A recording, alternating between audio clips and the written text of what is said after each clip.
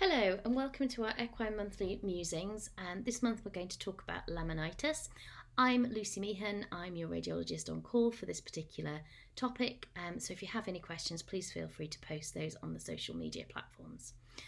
Laminitis is a particularly common issue at this time of year, and this year we are forecasting that there may be more laminitic horses given that horses have been worked less in the early part of the spring. Treating laminitic horses and monitoring the progress of the disease can be challenging, and radiographs are commonly used to provide a useful insight into disease progression. But how do we get the most out of our radiographs, and what should we be looking for? So I'm just going to quickly talk you through the two radiographs on the screen. We have a lateromedial of the left forefoot of a pony, and the radiographs were taken 3 weeks apart. The pony had been suffering with laminitic signs for about 2 weeks for the image on the left, and 3 weeks later, so 5 weeks, for the image on the right. So there's three main things that I look for when I'm looking at an x-ray of a horse that I suspect is laminitic. First of all, I look at the divergence of the dorsal border of the distal phalanx away from the dorsal hoof wall. So if we draw a line down the dorsal border of the distal phalanx here, sorry it's not quite parallel,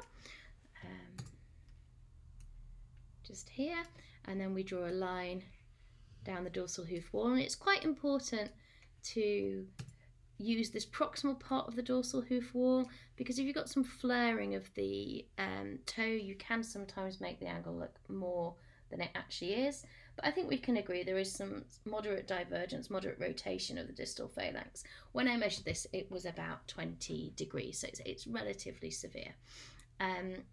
If you suspect there's some rotation, but actually the farrier's been involved and the hoof wall's been trimmed, it's always useful to look at the angle of the solar margin of the distal phalanx as well, because that can sometimes give you a clue to there being phalangeal rotation. So the angle of the distal phalanx to the solar surface should be about between 5 and 10 degrees. This measured about 15 degrees in this horse, so that points to a shift as well. So that's the first thing, that's the most obvious thing we look at, the rotation. The second thing that we look at, which it can be quite subtle and it can occur either on its own or in association with rotation, is sinking of the distal phalanx. So what we do here is we measure the vertical distance between the extensor post of the distal phalanx, so I'm just putting out a horizontal line there, and the position of the coronary band, so I'm just putting a horizontal line at the coronary band as well. So this metal marker is positioned to denote the coronary band. So all we need to do is measure the vertical distance between these, which is just about 1 centimetre in this horse. Now, there is a normal, which is less than 16 millimetres, but certainly this varies from horse to horse. So what I normally do is measure the contralateral limb if the horse is only unilaterally affected with laminitis, or measure the hind limbs, which gives you an idea of what could be normal for that horse. And the other thing that's important to do is monitor that. So if you take sequential radiographs, take the same measurements every time. To me, 1 centimetre is a little bit more than I would expect for this horse, and certainly there's other things going on that would make me think there is some sinking. And also I had this horse was unilaterally laminitic, I had the contralateral limb, and the D distance or founder distance in the contralateral limb was 5 millimetres. So that tells me that there's been some sinking here. Just get rid of those measurements. The third thing I look at is the depth of the sole. So we can see we've got a little bit of lipping of the distal phalanx here, so that suggests that this is a more chronic problem than maybe we'd thought. And we've got about 7 millimetres of solar depth, 7 millimetres of solar depth there, which is less than I would normally expect. I'd normally expect 1 centimetre. So the three things going on here: we've got rotation of the distal phalanx, we've got sinking of the distal phalanx, and we've got a reduced solar depth. And those are the real key things to look for with our laminitic x-rays. There's a few other things going on. So we've got some gas shadows or seroma formation within the distal phalanx, within the hoof capsule here. We've got a loss of the normal distinction between the keratinized tissue and the laminar tissue. But really, those things are added extras, and they're not the primary things we're looking at when we're looking for laminitis.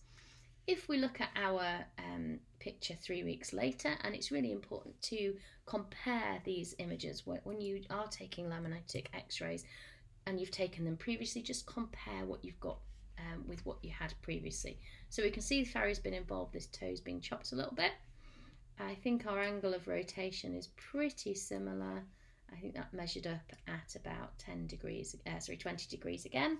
And then our angle of elevation of the distal phalanx is also fairly similar to how it was.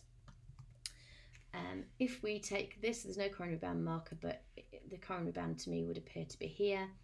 If we take this as a level of the coronary band and we measure the two vertical lines, we've got 12 millimeters there, so that is increased compared to previously. And the most telling thing that's telling me there's been a slight deterioration in this horse is actually this contour of the solar margin of our hoof capsule. So this contour has become convex and bulging outwards, which worries me that this distal phalanx is going to perforate the solar margin of the hoof capsule, and our sole depth is reduced to 4 millimeters. So those are the three things that I look at when I'm looking at laminitic x-rays. It's a bit of a whistle-stop tour. If you read the accompanying article that will be linked on the VetCT website, you'll see a little bit more description into what these measurements mean.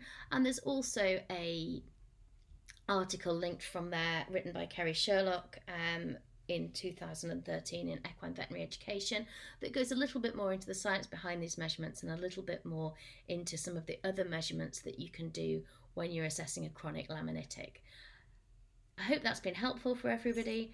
Please remember, we welcome discussion, so if you do have any questions or queries, do just get in touch via the website and via the website or the social media channels, and I'll do my very best to answer those. Thank you.